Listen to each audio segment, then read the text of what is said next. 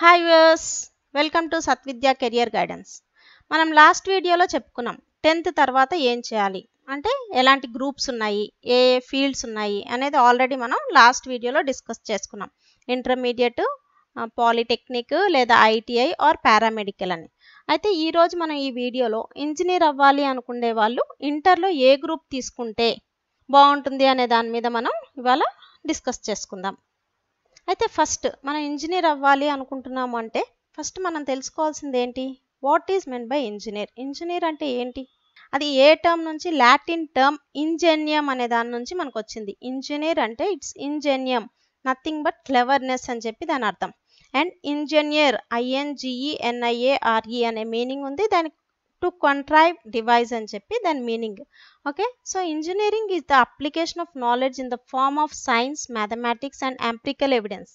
వేటికి అంటే మనం ఏ నాలెడ్జ్ని మనం ఇందులో తీసుకుంటున్నాము, సైన్స్ నాలెడ్జ్ని, మ్యాథమెటిక్స్ అండ్ ఎంపిరికల్ నాలెడ్జ్ని అప్లై చేసుకుంటూ కొత్త విషయాలు కనుక్కోవటం, ఇన్నోవేషన్ చేయటం, డిజైన్ చేయటం, కన్స్ట్రక్షన్ చేయటం, operation and maintenance of structures, machines, materials, software devices, systems, processes and organisations. So ఇవన్నీ కూడా మనం ఈ maths and science and empirical evidence వీటిని అప్లై చేసి ఎప్పుడైతే మనం ఇవన్నీ చేస్తున్నామో దాన్నే ఇంజనీరింగ్ అని కూడా మనం చెప్పుకుంటున్నాం. అంటే దీన్నే మనం BE బీటెక్ అని కూడా అంటాం అనమాట. దీని BE అంటే bachelor of engineering, bachelor of technology, BTech అంటాం. ఓకే, BE ఆర్ బీటెక్ అంటాం. ఇది టోటల్ 4 years కోర్స్ ఉంటుంది మీకు. సో ఇప్పుడు మనం ఇంజనీరింగ్లో వాట్ ఈస్ ద ప్రాసెస్ అంటే మనం ఇంటర్లో ఏ గ్రూప్ తీసుకోవాలి, ఇంజనీర్ అవ్వాలి అనుకునే వాళ్ళు ఇంటర్లో మనం, అందుకని ఇక్కడ మనం చెప్పుకున్నాం సైన్స్ అండ్ మ్యాథమెటిక్స్ వాటిని అప్లై చేసి, ఆ నాలెడ్జ్ని అప్లై చేసి మనం ఎప్పుడైతే వర్క్ చేస్తున్నామో దాన్నే ఇంజనీరింగ్ అని చెప్పి మనం అంటున్నాం. కాబట్టి మీరు కంపల్సరీగా ఇంజనీర్ అవ్వాలనుకునే ప్రతి ఒక్కరు కూడా MPC గ్రూప్ మాత్రమే మనం ప్రిఫర్ చేయాలి ఇంటర్లో. మ్యాథమెటిక్స్, ఫిజిక్స్ అండ్ కెమిస్ట్రీ ఈ గ్రూప్ని మనం ఇంటర్లో ప్రిఫర్ చేసుకోవాలి.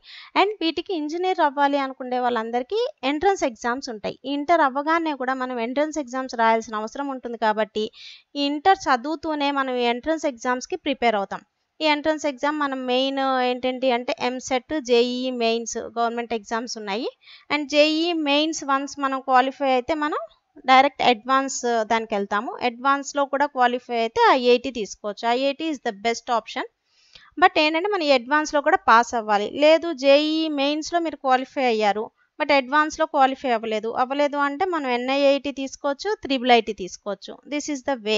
And EAMCET రాసాము if you score good marks. కానీ ఇక్కడ ఏంటి అంటే మనకు వేరియస్ ఫీల్డ్స్ ఉన్నాయి ఇందులో కూడా. ఇంజనీరింగ్లో ఏంటి నాట్ ఓన్లీ వన్ ఫీల్డ్, అందరూ ఒకే ఇంజనీరింగ్ అని కాదు, వేరియస్ అంటే సివిల్ ఇంజనీరింగ్ అంటున్నాము, మెకానికల్ ఇంజనీరింగ్ అంటున్నాము, CSE computer engineering, information technology engineering అంటాము, chemical engineering, aeronautical, agricultural, aerospace, automobile, biomedical, biotechnology, ceramic, industrial engineering, environmental engineering, marine engineering, mining engineering, silk and textile. ఇలా various fields ఉన్నాయి మనకి ఇంజనీరింగ్లో కూడా మీరు opt చేసుకోవటానికి. కానీ ఇలా ఆప్ట్ చేసుకుంటే ఇది ఎప్పుడు వస్తుంది అంటే when you score good marks or good rank in the MSET or in JEE mains కానీ అడ్వాన్స్లో కానీ మీరు ఏదైతే మంచిగా స్కోర్ చేసుకుంటేనే అప్పుడే మీకు ఇందులో ఆప్ట్ చేసుకునే ఛాన్స్ ఉంటుంది. లేకపోతే ఏవైతే రిమైనింగ్ సీట్స్ మీకు ఉన్నాయో అవే మీకు ఇవ్వబడతాయి అంతే తప్ప మీరు ఆప్షన్కి వెళ్ళే ఛాన్సెస్ అయితే ఉండవు. కాబట్టి కంపల్సరీగా మీరు ఏదైనా ఏరోనాటిక్స్ చేయాలనుకున్నా లేదా ఈ మెరైన్ ఇంజనీరింగ్ చేయాలన్నా, సివిల్ ఇంజనీరింగ్ చేయాలన్నా కూడా మీరు ఇందులో మంచి ర్యాంక్స్ తెచ్చుకుంటేనే మీరు సెలెక్టెడ్ సబ్జెక్ట్ తీసుకొని ఇంజనీరింగ్ కంప్లీట్ చేసుకునే ఛాన్స్ మీకు ఉంటుంది, లేకపోతే ఉండదు. సో ఈ ఎంట్రన్స్ ఎగ్జామే మీకు మెయిన్ ఇంజనీరింగ్ చేయడానికి వే అనమాట. లేదు మనం ఈ ఎంసెట్లో వీటిలో క్వాలిఫై అవ్వలేదు, మనకి ఇంజనీరింగ్ వాటిలో సీట్ రాలేదు, then what is the way for the students?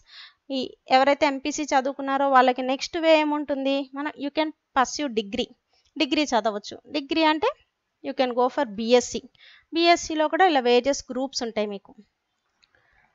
BScలో మనకి MPC, MEC, CBZ, CPZ, horticulture, computer science, home science, biochemistry, microbiology, biotechnology, and dairy sciences ఇలా చాలా అనమాట.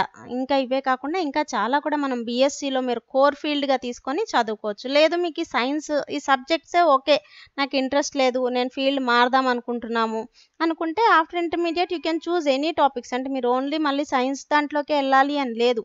Degree me once you completed your inter తర్వాత మళ్ళీ మీరు కామర్స్కి రావాలి అనుకుంటే you can come to commerce. Are బీఏకి వెళ్ళాలంటే వెళ్ళొచ్చు, ఐఏఎస్ ఎగ్జామ్స్ రాయాలంటే రాసుకోవచ్చు. దానికి రిలేటెడ్వి మీ డిగ్రీ చదువుకొని వాటి ద్వారా వెళ్ళాలి. సో వీటి గురించి అంటే ఏంటి, సిఏ ప్రొఫెషనల్ కోర్సెస్ చేయాలన్నా, ఐఏఎస్ చదవాలన్నా, అదర్ డిగ్రీస్ ఇంకేమేమి ఉన్నాయి అనేది కూడా మనం నెక్స్ట్ వీడియోస్లో క్లియర్గా చెప్పుకుందాం. ఓకే, ఇది జస్ట్ మీ ఎంసెట్ అంటే ఎంపీసీ చదివాక మీరు ఏ ఫీల్డ్కి రావచ్చు. డైరెక్ట్ సైన్స్ మీద ఇంట్రెస్ట్ ఉన్న వాళ్ళకి మాత్రం ఇవన్నీ ప్రిఫర్డ్. ఈ కోర్సెస్ అన్నీ కూడా వాళ్ళకి ప్రిఫరెన్స్ ఎక్కువ ఉంటుంది. బీఎస్సీ అయిపోయింది, బీఎస్సీ కూడా చదివేశాక you have the chance to do MSc అనమాట.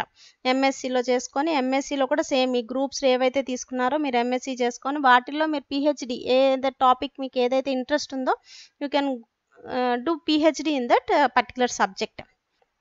సో మనం దీన్ని గ్రాడ్యుయేషన్ అంటున్నాము. అండ్ ఆఫ్టర్ ఎంఎస్సీ వచ్చేసరికి మాస్టర్ డిగ్రీ అంటాం అనమాట. దాన్నే పోస్ట్ గ్రాడ్యుయేషన్ అని చెప్పి అంటాం.